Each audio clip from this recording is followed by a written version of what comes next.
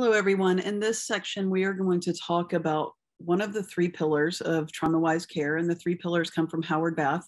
We're going to talk about felt safety.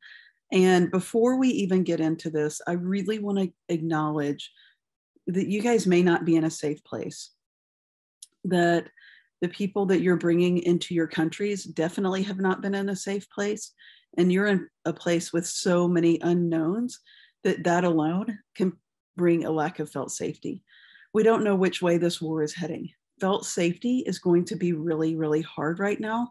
So we're going to have to do our best to be in circumstances where we don't have control, that we bring as much of that felt safety into the situation as we can.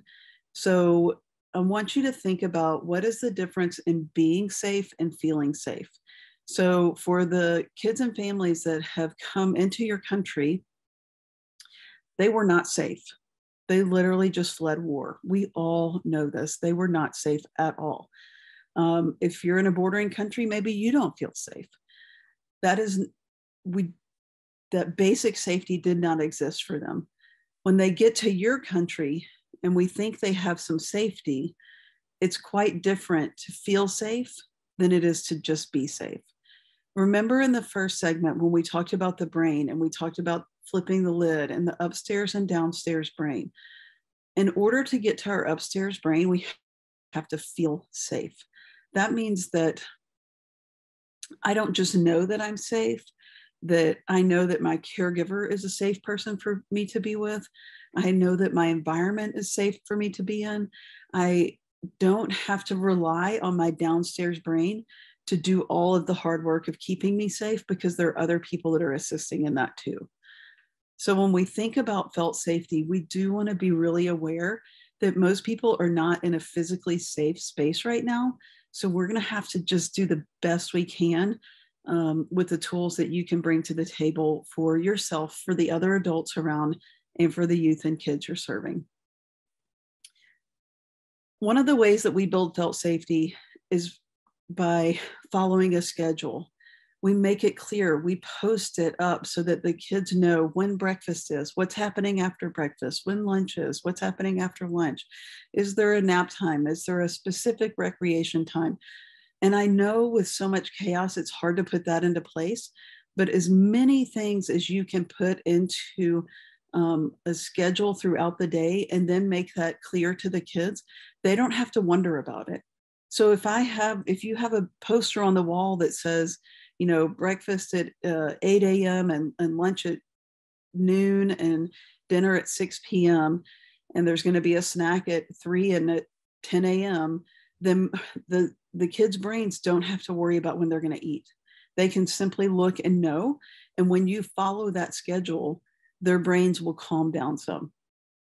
So creating a schedule and sticking to it as much as you can, understanding things are changing all the time for you, as much as you can stick to a schedule, that will help to calm the stress system in the kids and keep them in their upstairs brain. The second part of that is that, are we being predictable as much as possible as the caregivers? So do I follow the schedule? When a child comes and asks me something, are they going to get a similar response? Can they trust that I am going to meet their needs when they express them? And maybe even try to meet them when they don't. Okay. So we want a good schedule. The day itself is predictable and the environment is predictable. And then we want the adults and the caregivers to be predictable. Okay. Again, this can be hard right now, and you just do the best you can. Okay. Built into our schedule, we do things like routines. And so that might mean that every time you come for a meal, if you're in a family environment, maybe you stand up behind your chair, maybe you go ahead and sit down, but that would be part of your routine of coming to the table.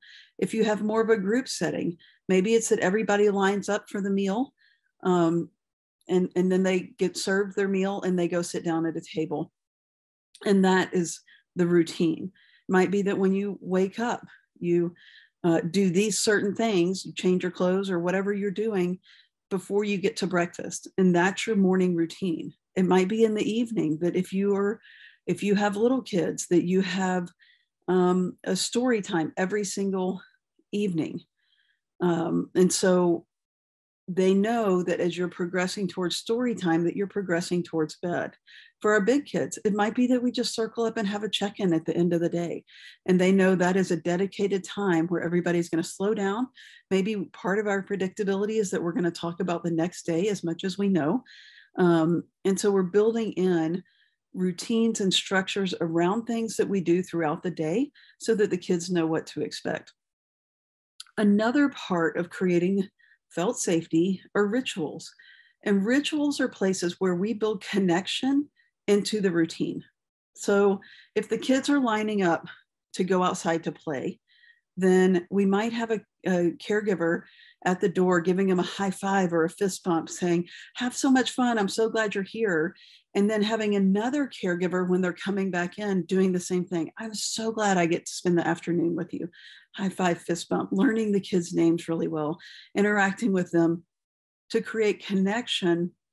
And that becomes a ritual and it calms the stress system down. Okay, so those things are going to help them stay in their upstairs brain as much as possible. Another way for felt safety is to have a really predictable time where they're going to have plenty of food, plenty of snacks, and plenty of water. Okay, they need all of those things right now as a way to, again, keep them in their upstairs brain. They don't have to stress about when food is coming and it's going to be available to them. So part of your schedule should really include at least 3 meals and a couple of snacks a day, if that's possible. Do the best you can with what you have. We know that times might be tight, but if you can make it happen, I would try to do as much meal and snack time as you possibly can. Okay, those are just a few small tips and tricks for felt safety and how you can get them and get it into your environment in a way that's really low bar. So don't stress out about it. If you can't do it perfectly, that's okay. We just want you to have a few things you can try. Okay.